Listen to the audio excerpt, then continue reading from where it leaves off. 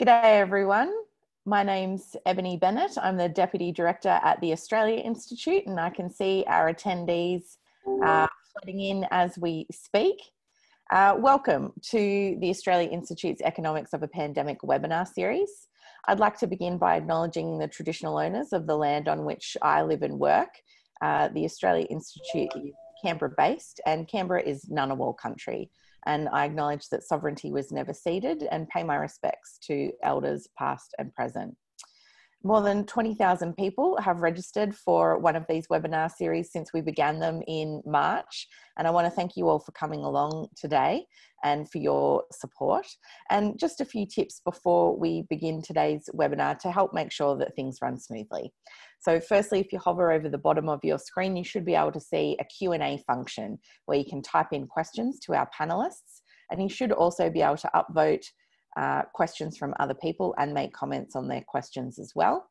If you'd like to ask your question live to the panelists in the second half of the webinar, there's a raise your hand function. I'll see a little hand emoji and I can call on you in the second half. And lastly, this discussion is being recorded. So you can hop out now if that's not for you, but also if you're registered, we'll send you a copy of the video recording and put that up on our website afterwards. So you can access it there. And today we're talking about the success of the Aboriginal health response to the pandemic. And we're delighted to be joined by 4 Aboriginal health professionals who will introduce very shortly. But this is obviously a huge issue for Australia with Aboriginal and Torres Strait Islander communities, particularly remote communities, being amongst some of the most vulnerable to a pandemic like COVID-19. But to introduce our panelists today, I'm going to welcome Professor Fiona Stanley. She's an epidemiologist and patron of the Telethon Kids Institute and was named Australian of the Year in 2003. She's been a vocal advocate for the needs of children and their families. And today, as usual, we'll also be in conversation with the Australia Institute's Chief Economist, Richard Dennis. But thank you, Fiona Stanley. Thanks so much, Ebony, and thanks for setting this up. I'd also like to acknowledge that I'm actually in Melbourne on Wurundjeri country today, and I always like to acknowledge the past and present injustices, the fact that the land was never ceded, and also acknowledge any First Nations who are on the webinar. And of course, I'll be introducing my Noongar colleagues from WA soon. This is a really important issue, as you said, for us. COVID-19 is a huge concern to First Nations in Australia. In the H1N1 flu epidemic in 2009, First Nations had a higher rates of disease. There were more hospitalisations and deaths than all other Australians. Aboriginal and Torres Strait Islander people tend to have higher rates of chronic disease. Many live in poor conditions with extended family, all of these being risk factors, and in poverty, which is another risk factor for everything. And the concerns were not only for the remote dwelling Aboriginal and Torres Strait Islanders, but for those in urban centres, because the vast majority of Aboriginal people actually live in urban centres, 80% of them live in urban centres. So what happened? These results are quite extraordinary, and I think we should be shouting them from the rooftops. So I hope that the Australia Institute's a good rooftop. Only 60 cases nationwide. If we had the same risk, if First Nations had the same risk as non-First Nations, we would have had 215 cases. But of course, we would have expected more than that because of the high risk. None were in remote and very remote communities. 15%, only 15% were hospitalised. None in intensive care. There were no deaths. And the latest data that we have shows that there were absolutely no cases that were caught in the Black Lives Matter protests. So they were conducted really well by Aboriginal leaders there. Now, this is a much better outcome than non-Indigenous people in Australia. The gap is completely reversed, and it's better than any other Indigenous nation internationally. So how did they do it? You know, what does this mean, this success mean for future Aboriginal and Torres Strait Islander health services? And so it's just my real pleasure to introduce to you 4 outstanding experts, health experts, all from WA. The first is Lesley Nelson. who is the CEO of Southwest Aboriginal Medical Service. Lesley has a huge experience in health services administration and has the most amazing plans for a holistic, culturally enriched health and wellbeing service in Bunbury. So very warm welcome to you, Lesley. Then we have Francine Eades, who is a nurse and epidemiologist, who is currently the chairman of the board of Derbarl Yerrigan, which is the Perth Aboriginal Medical Service. And Francine, again, has a huge experience, particularly in research as well as healthcare in various jurisdictions. Then Professor Sandra Eades, who has come just recently from being professor at Melbourne University, but is Noongar, and has come back to Western Australia to be, wait for it, the first Indigenous Dean of any medical school in Australia, and she has become Dean and Head of Health Sciences at Curtin University. And last but not least, Dr. Daniel McAullay, who is the Director of Curtin at Edith Cowan University, which is the Aboriginal Centre there, and has significant responsibility for the Aboriginal Health Infonet. So that might be something that people are interested in. So without further ado, it's my huge pleasure to introduce these group to you and ask Lesley to kick off. How did it happen? How did you do it? How did you do it? Thank you very much, Fiona, for that warm welcome. We've just been through an unprecedented journey in terms of being able to address a pandemic for the first time. And I would like to say to acknowledge all those CEOs and Aboriginal community health services and their workforce out there right across this country. We have over 143 Aboriginal community controlled health organisations that have worked remarkably well on the ground and at the local level to capture and to deliver the services that are needed. And our Aboriginal medical services are very much a trusted service that had to build capability and adapt very quickly to what we were about to embark on. I think it's really important to remember the strategies and the challenges that we put in place at the local level were expanded on, but they were also challenged up to and through our state peak bodies and affiliates, and then on to the national level, where we know that at the national level, the opportunity for NACHO to be able to provide guidance and advice to the Commonwealth Government was critical in this space in how we were to go forward. So we knew we had a really important role on the ground to ensure that we could protect our people, protect our workforce, and protect the services, because we had to continue delivering our services to households and individuals that are very vulnerable in our community, where we see many issues outside of the clinical domain into the social emotional wellbeing space. So we knew that we had to respond very quickly and adapt in all areas, in our clinical areas, in our communications, and getting this message out to our people, and also in our workforce and how we were going to look after the people that were delivering the services on the ground. You know, making sure that the early response planning, which allowed us to be ahead of mainstream in many places in regards to the hygiene and key messaging that we needed. And that early response allowed us to implement strategies for communication. In some organisations, Facebook played a very big part of this, our web pages, but the connections that we built were very robust. In Western Australia, we saw very quickly CEOs coming together through the peak body to ensure we had similar messages that were consistent throughout Western Australia, and that occurred also throughout the country. Very important, we had to, in a culturally appropriate way, deliver the strong messages, the guidelines and the protocols that were put in place by the Australian government to ensure that they were getting out to our people and to protect our people and to ensure the trust that we already had with our communities we were able to facilitate and ensure that we could coordinate this so that, you know, with the very limited resources that we did have, we saw many issues that emerged that we weren't prepared and ready for, but we worked closely with others to ensure that we were able to implement and execute those messages and the policies that we needed to put in place to keep and ensure that we were able to follow those guidelines. But at the end of the day, be able to, you know, protect the people in the communities, because we knew that if this got into our communities, it could have devastated the Indigenous community in this country. So I think we were very well positioned to deliver it. We just needed to ensure that, you know, we had the resources.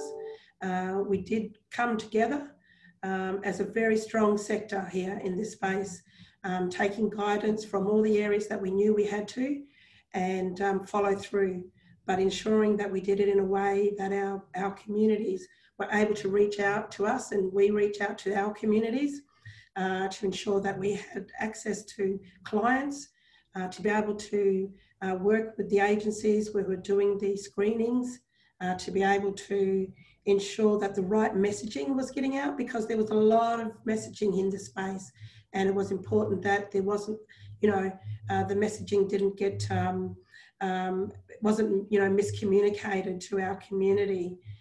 We had to ensure the continuity of care for our existing clients.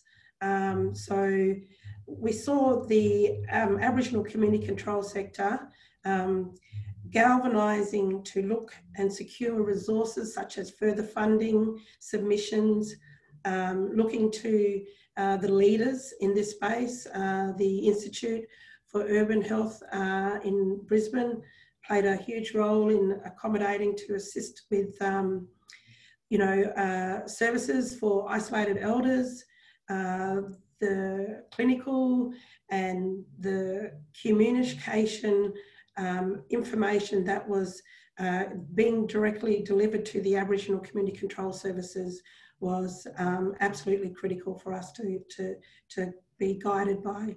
And we also saw that, you know, our role at the local level was critical. The pathways that we created for our guidelines and for the World Health Organization practices and the updates and the strict clinical assessment pathways were implemented. And we knew that our communities trusted us. And so we were able to go out there and advocate and be very clear, you know, about many of the issues where we needed support. And we looked to the corporate sector. We also looked to government to assist us in that process. But there was a lot of work that was being undertaken, and many of the things we achieved were well ahead of mainstream in some aspects. So, you know, making sure our workforce was continued to be able to deliver these really, really important messages. And what we do need to look forward to is how do we now go ahead and analyse this and have feedback from those communities about the work that was delivered. Played a very important role.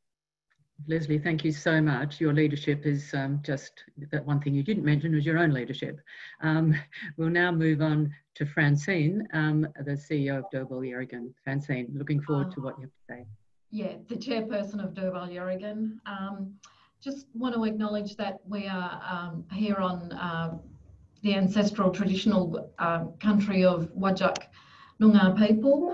I just want to acknowledge the extraordinary leadership of our CEO and medical director and all of our team at Derbarl Yerrigan Health Service. It was quite a rapid response. Like Lesley said, we had strong leadership and partnership with the Health Protection branch at the WA Department of Health, but leadership through daily communiques from the Aboriginal Health Council of WA in terms of what our responses should be in terms of COVID-19 and our response.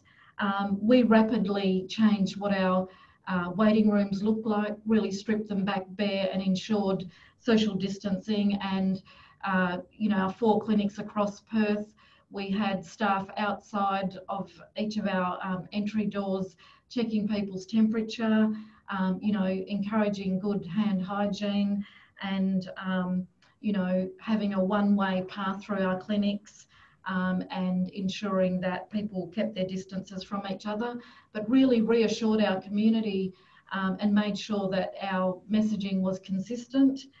So there were huge changes in terms of our infection control. You know, people were separated, and there were stages throughout our clinics where people sat in terms of their journey through, in terms of accessing our GPs and primary healthcare teams. There was consistent messaging and training and upskilling of our staff in terms of what COVID actually was, and you know, instituted into our policies and procedures. You know, our health promotion team regularly at Noongar Radio putting out those messages and updating our Facebook page. I covered our clinical flow changes in terms of infection control. There was suspension of all non-essential services and just making sure that our core service delivery was maintained. We were really proactive in terms of assistance to our vulnerable clients. We and SWAMS through, you know, funding through IUE now have a really intensive service in terms of taking our services to our most vulnerable and making sure that they don't slip through the cracks and miss out. So massive uptake of telehealth and phone consultations, and for the most needy, sending out GPs to them in their homes, but making sure that our staff, you know, had adequate personal protective equipment. We stood down non-essential services and casual staff just to make sure that, you know, we truly just focused on our core service delivery.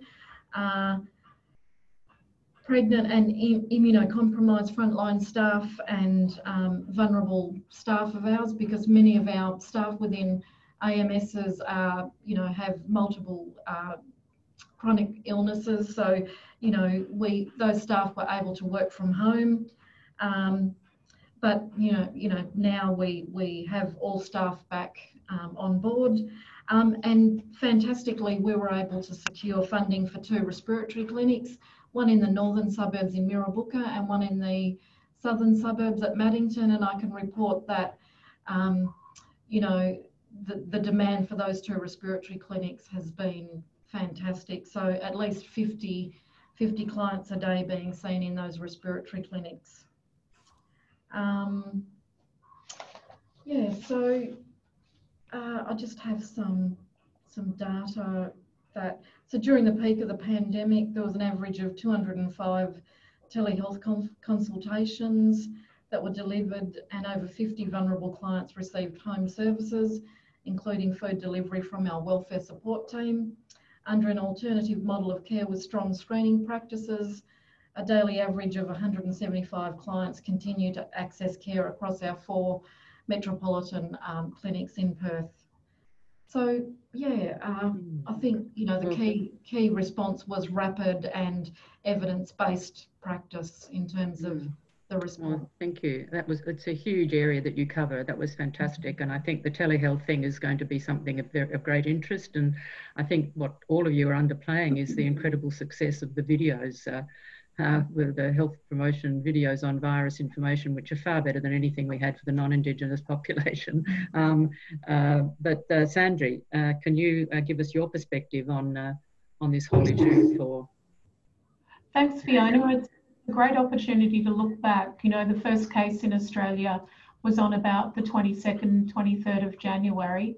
February, it was grumbling away. And in March, we were just, you know, waiting and expecting we would do as badly as other countries in the world, and that Indigenous Australians would be similarly affected. I think what's complemented what's happened on the ground in places like Bunbury and Perth through SWAMS and Derbarl Yerrigan is the existing network of national representation and activity that filters down through this network to these frontline services. So a big congratulations to Pat Turner and Don Casey and the leadership of NASHO with the Coalition of Peaks and great people in there like their Chief Medical Officer, Jason Agostino. I think the representation nationally and locally and that network was really existed pre-COVID and was activated really effectively. James Ward feeds into the Communicable Diseases Network of Australia. Alex Brown and myself have a lot of involvement with the National Health and Medical Research Council, and we were both appointed members of the National Research and Advisory Committee for COVID-19 that the NHMRC activated. So I think at the Commonwealth level and filtering down to the states and territories, Aboriginal people and organisations have, carefully cultivated this system of health advocacy, representation, political lobbying, and it connects right down to these frontline clinics in local communities, local suburbs like Mirrabooka and Maddington, where Derbarl now runs 2 respiratory clinics. I do think we were really worried this might have a devastating impact. We know that in the usual flu season, that's difficult for older Aboriginal people with higher burden of chronic diseases and frailty that makes them more vulnerable to the impacts of these infections. And even for middle-aged people and younger people, the way the social determinants would be a barrier to Aboriginal people being able to leverage and protect themselves and their families if they acted on an individual level. It was really the activation of acting as groups of people, which is very strongly embedded in our culture. Groups of families, groups that coalesce to run community-controlled health services, and that network of working together as groups of state and territory peaks.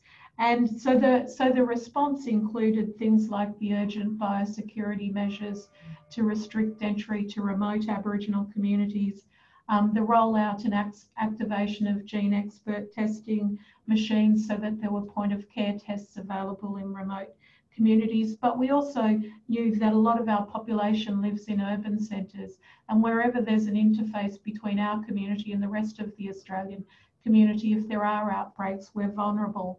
And we're not really through it yet. We're through the first phase of this, and we're not sure how much it's the new normal.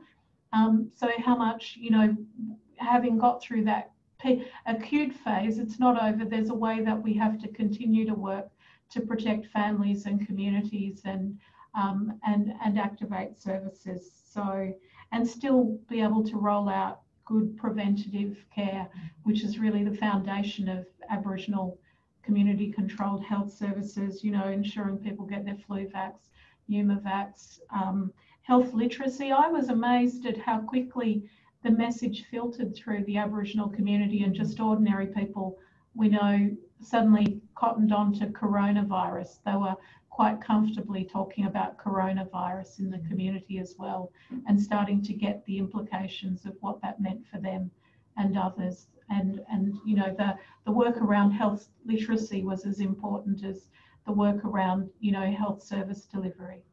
And that's a key point for Aboriginal community controlled health organisations, ensuring that our mob are empowered about their health and their health efficacy, their ability to manage their multiple chronic illnesses, to one-stop shop that AMSs are is so important to our services successes, I reckon. Oh, look, thank you so much, Sandy. And of course, what you're referring to, Francine, is the trust. The fact that these services are trusted, they're not racist. Mainstream services are still racist and very difficult for many Aboriginal people. They don't feel accepted and welcomed in them. And I think that's a huge issue. And of course, we've had this most amazing Black Lives Matter, which is all to do with those sort of issues in our society. So Dan McAullay, up to you now to finish off the short presentations before we have the questions. Thanks so much. Thanks, Fiona. Thanks for my double promotion, but I'm actually here working as the director of the Centre for Improving Health Services for Aboriginal Children and Families. So I'm really interested in that sort of health service area of this. So just want to reiterate what Sandy was saying, that we're still in the pandemic phase of the continuum. So we're not actually, I don't think, anywhere near that sort of transition phase into sort of recovery. But I think what for me, the most important thing that's been evident so far is the focus on this amazing relationship that's occurred between all of the community control sector and various state and territory and Commonwealth governments. And also I think the community response to this pandemic has been astonishing and amazing. And I think that, you know, we need to continue that. There's some really great examples that I know of from Western Australia that have shown sort of that sort of really strong community sort of driven leadership and activity. You know, in the Fitzroy Valley, there was a really big push early on to get people back to community before community was locked down, and that was really successfully driven by actual community people on the ground there. So that was great. The work that was done here in Perth to provide accommodation for the large homeless population that we see in Perth, and I'm sure in other metropolitan areas. And they're a group that are incredibly vulnerable during this pandemic, and that was really, you know, a really rapid and great response. I think that what everyone said so far is that fantastic sort of health promotion messaging that has occurred around physical distancing and hand washing. I think it's been it's been better than what I've seen in mainstream and from other countries. I think that's something that, you know, Aboriginal community control are very good at. However, I think that we have to realise that as we eventually move into the transition phase, which is around the recovery and preparedness for the next pandemic, is we need to do what we can do to ensure that the community-led response is maintained, so that there is a really good focus on being vigilant, you know, looking at surveillance to make sure there's no sort of outbreaks, second waves, third wave, etc. And I think also during this recovery phase, we need to look at how the amazing rapid health service redesign that had to occur to protect our community. We have to look at what the unintended consequences and impact that may be having on the health of people. So we know that, you know, with these rapid health redesigns, that we have these unintended consequences due to, you know, the change, you know, there's changes in health seeking behaviour, there's changes in health service delivery. We need to review how well we did and to how to plan for the next pandemic. So looking at these unintended consequences is really about how we can do better next time and how we can sort of minimise the impact so far. And I think to do this effectively, we need to maintain this really strong relationships that have been developed, and that it's really been a whole of system response with community control leading, you know, state, territory and Commonwealth health governments in this area.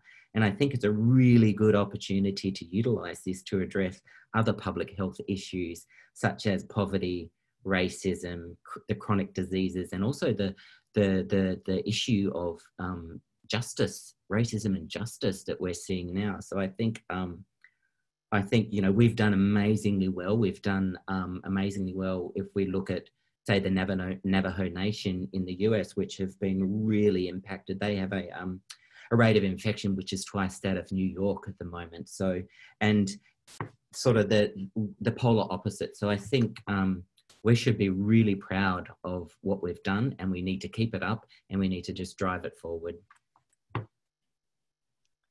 Thank you. Thanks so much, Dan. I think that's really important. I think what's coming through for me as well, and I'd be interesting to get Richard Dennis's comments on this, how cost effective is it giving Aboriginal people a voice, giving them power? I mean, this is unheard of, this success.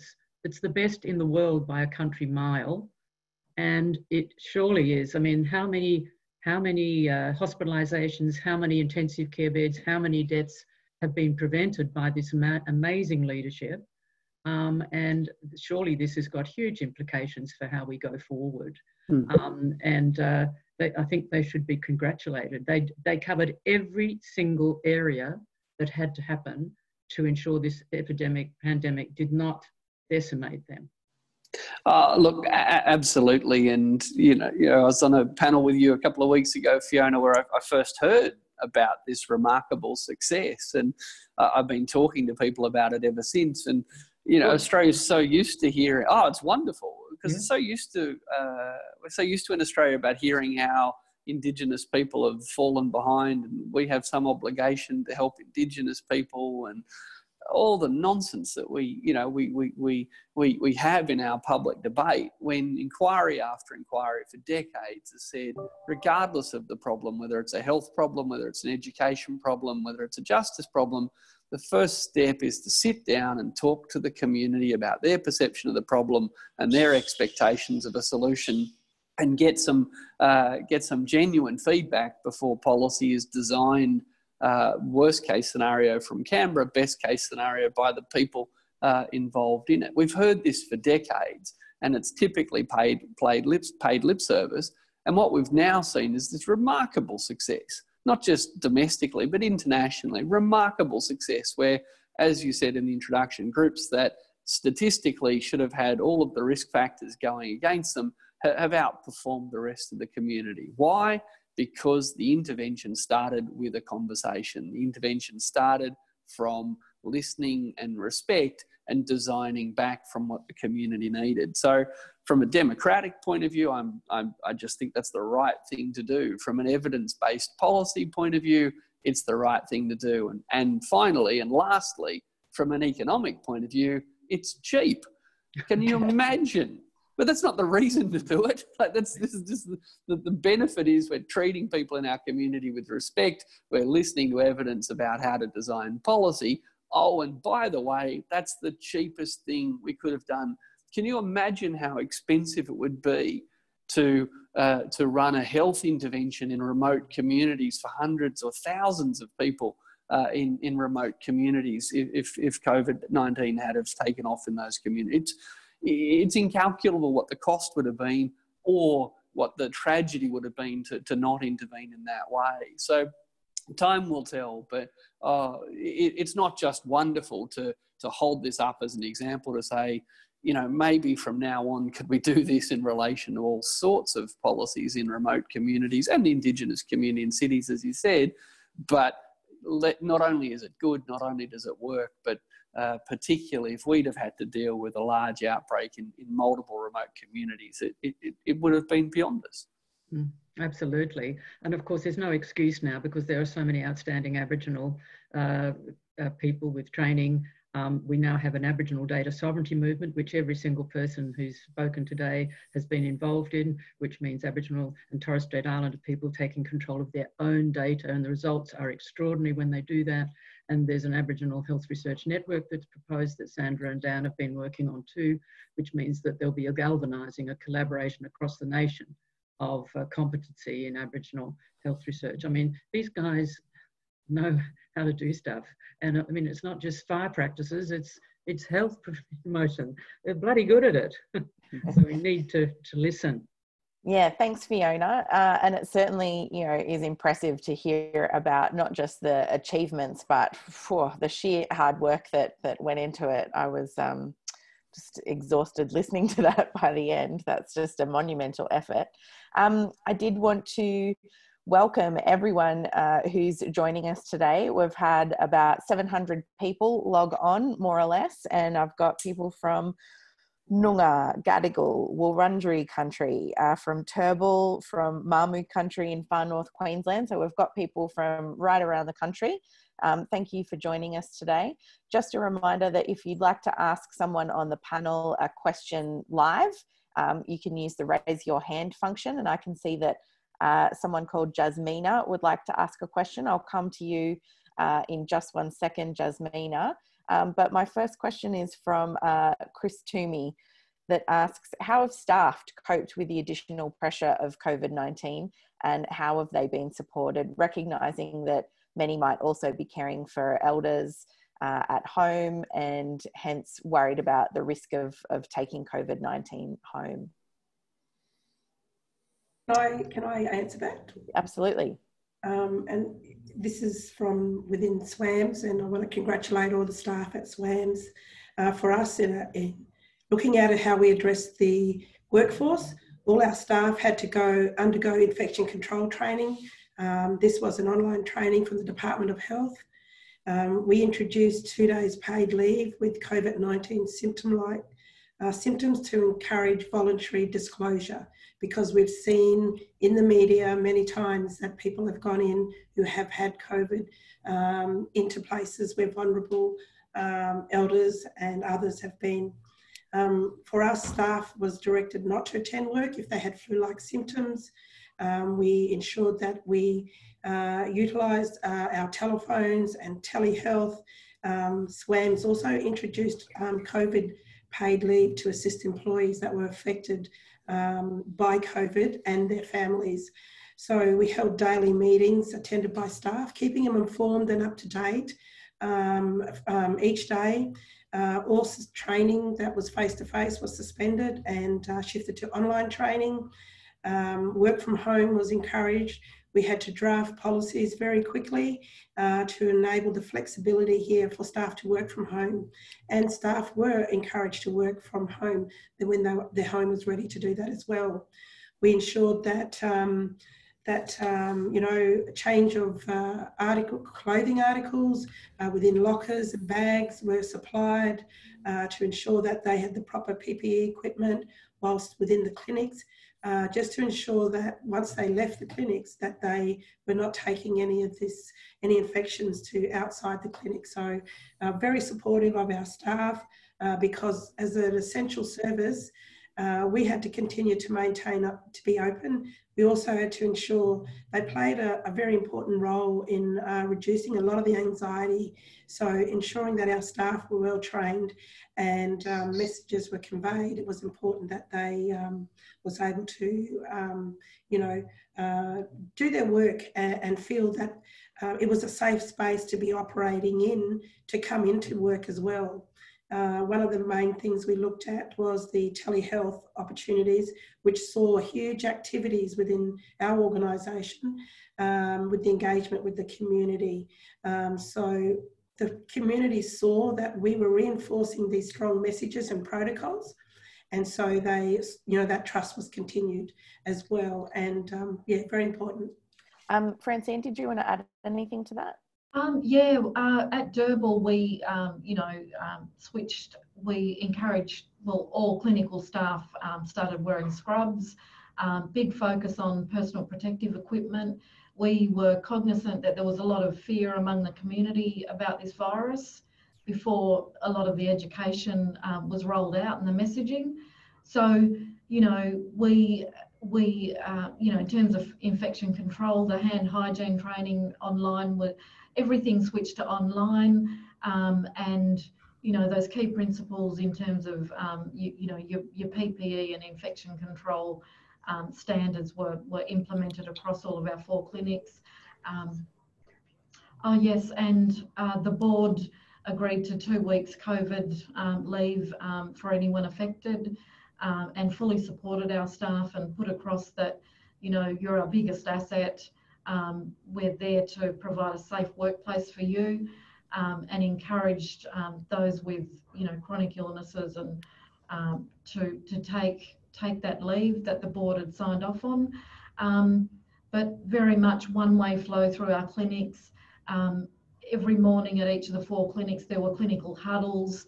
Our medical director and executive management team, those key messages in terms of protecting yourself were reinforced on a daily basis at those clinical huddles. So very much our counselling staff were there to provide counselling regularly throughout the day to anyone who was concerned. And we know across our community there was so much fear.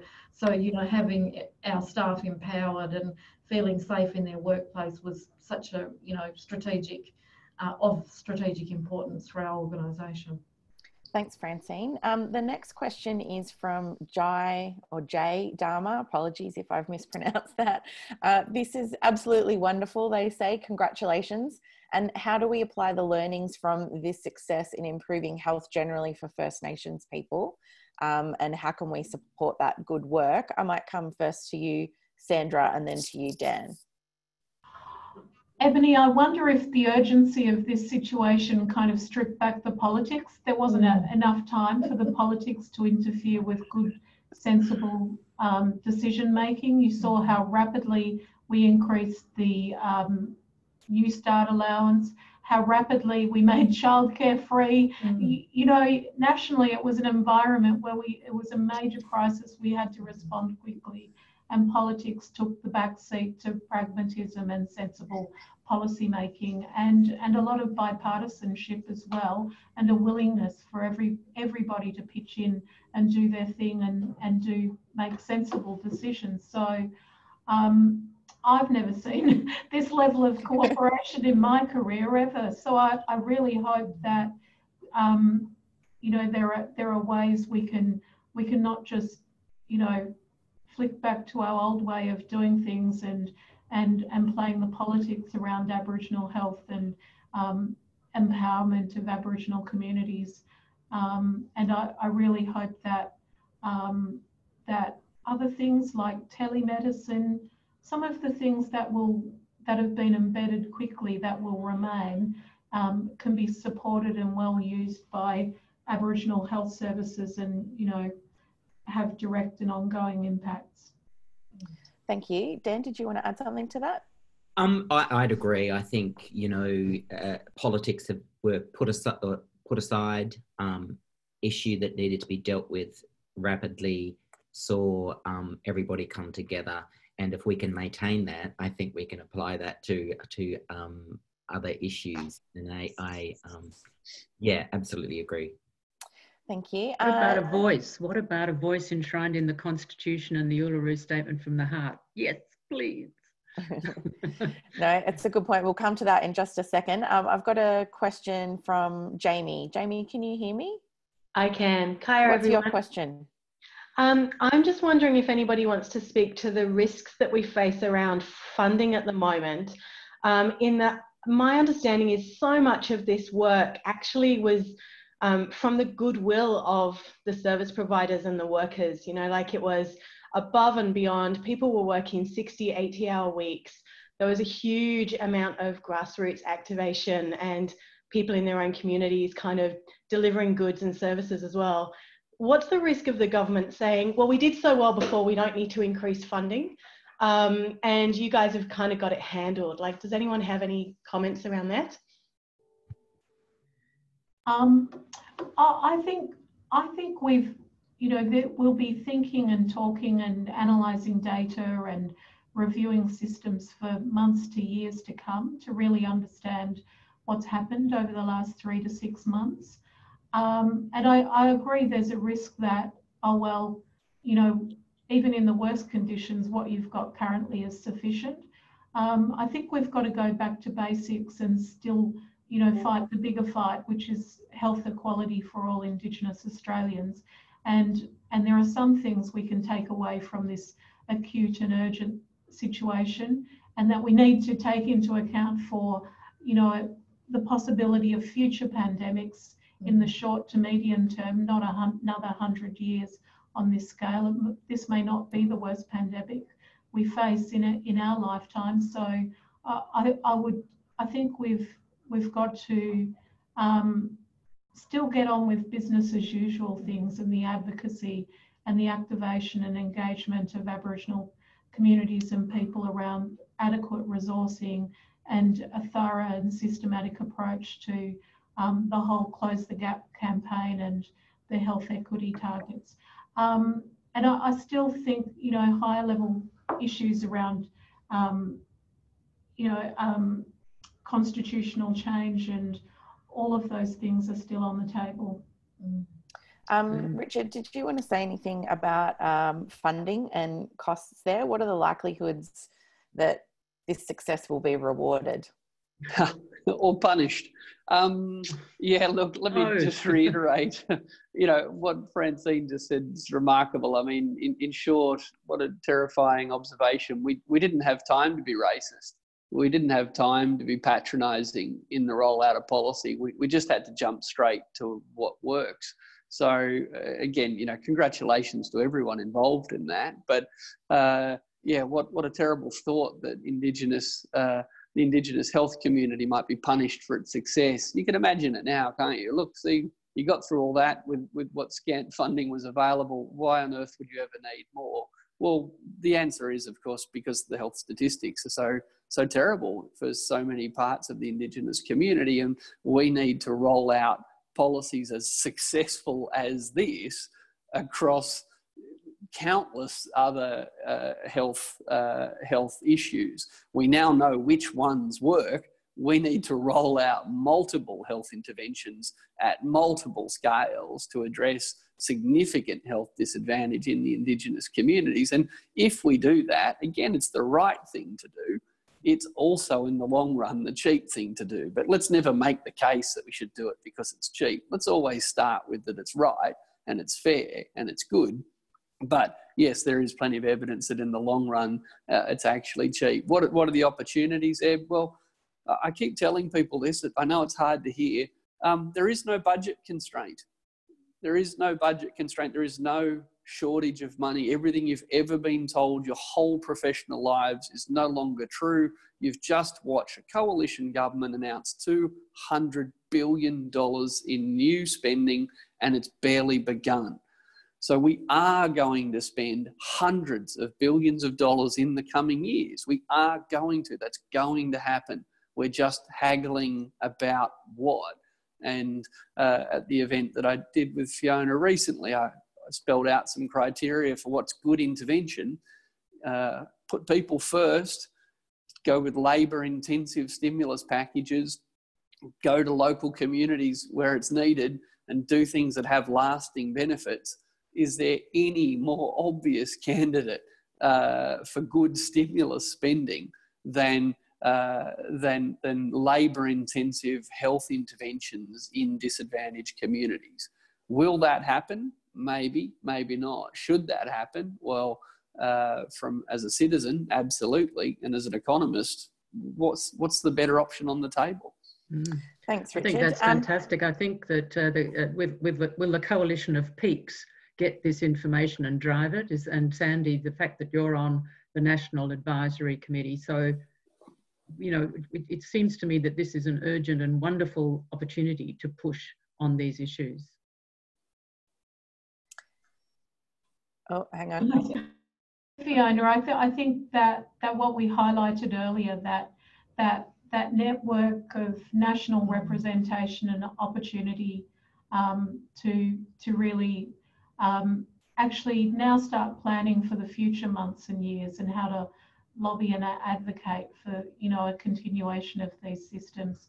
And it's great to hear Richard make that point about we've just taken the lid off and we will have to continue to spend to get out of the risk of a major and ongoing recession. And the spend in this acute phase was relatively limited.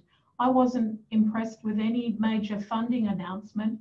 A lot of this is, as you say, happened on very thin spending, but the activation of systems effectively, you know, just because of the love and the care that these organisations have for the communities they serve.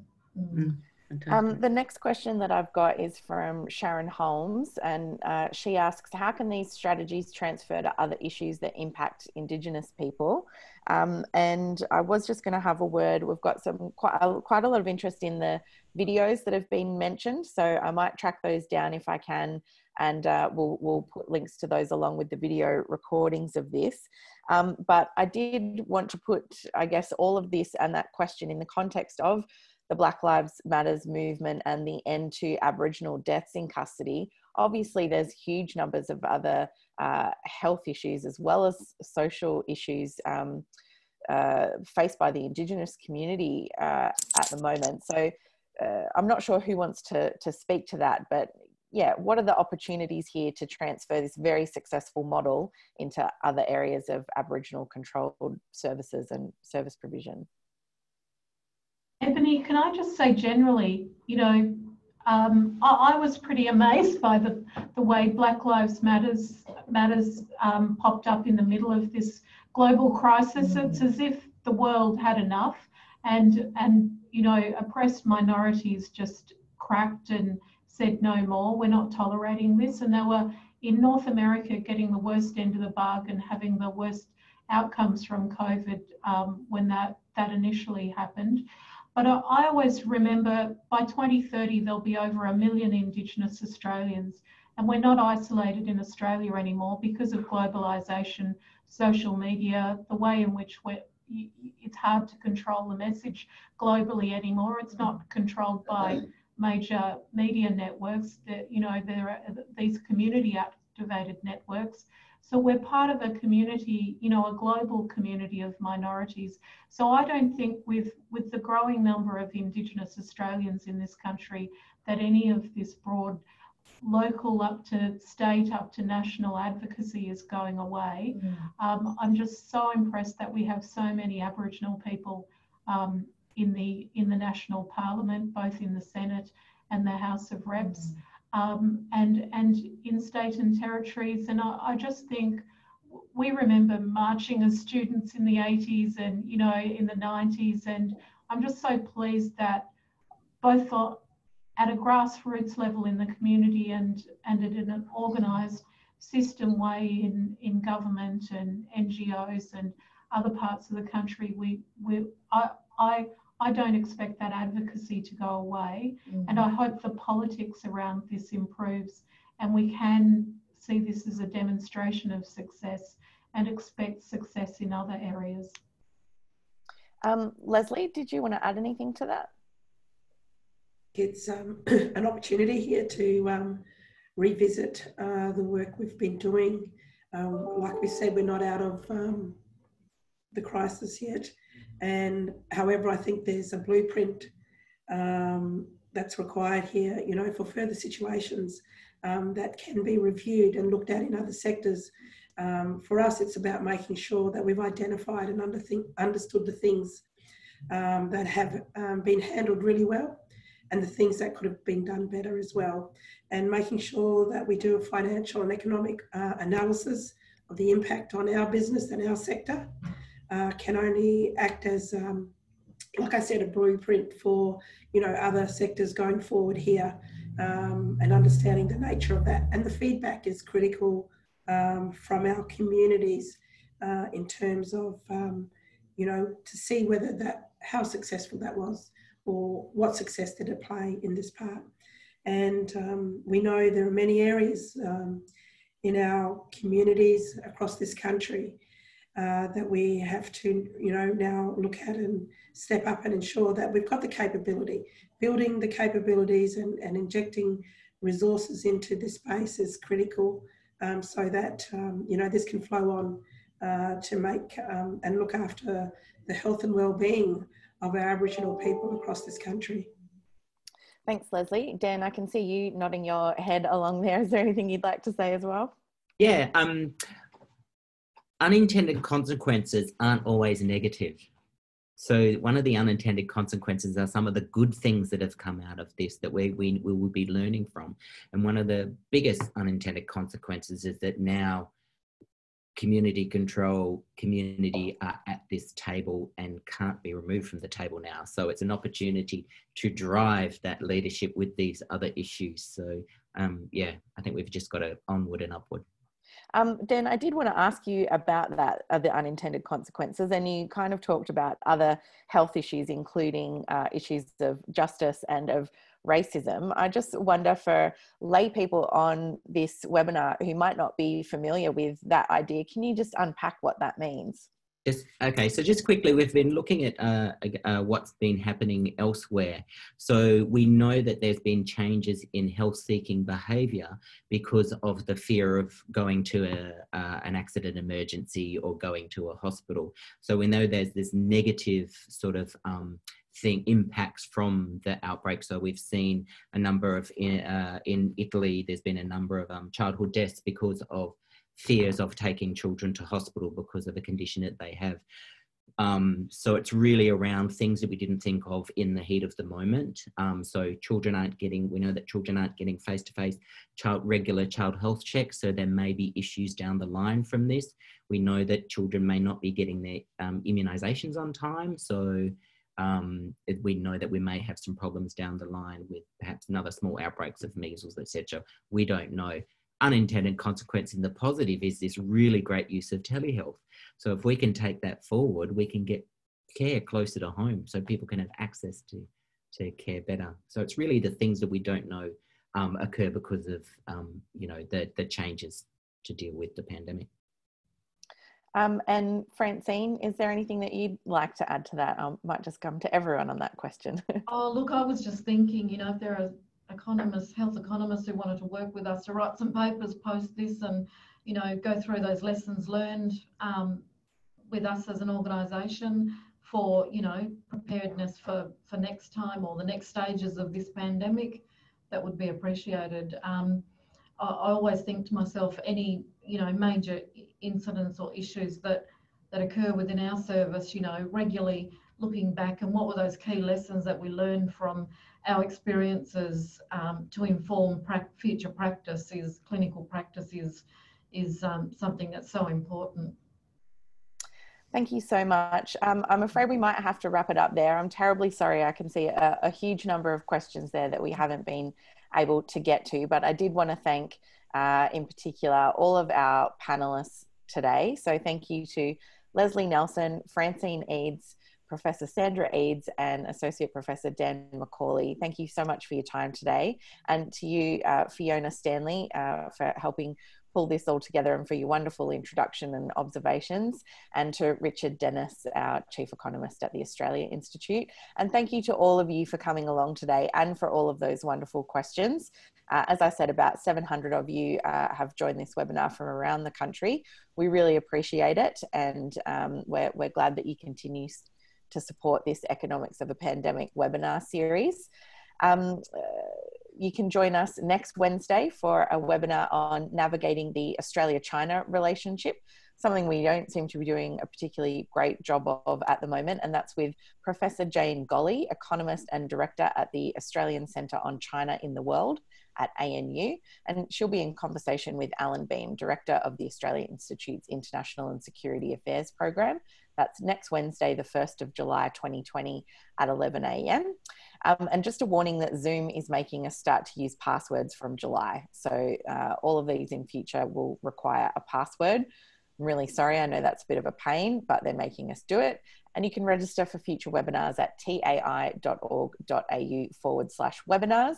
A reminder that we'll make a recording of this webinar available on our website and we'll send it to everyone who has registered. So if you had to duck out, you'll be able to get a copy of that.